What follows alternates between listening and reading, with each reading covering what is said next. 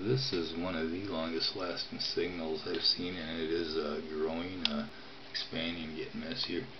But I was looking at where it seems to strike or contact or whatever had grown in the US, and it's 1, 2, 3, 4, 5, 6, 7, 8, 9 or 10 of them all lead into Texas, Oklahoma area. The first one was just a little north of Wichita. It looks like these have shifted.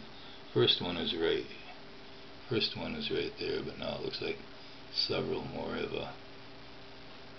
are in the general proximity, but in Texas now, where the first one was in Oklahoma.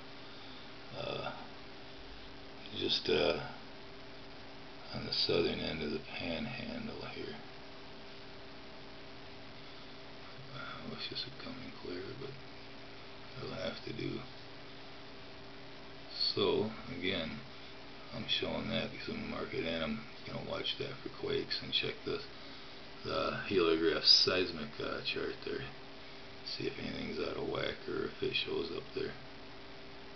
Alright.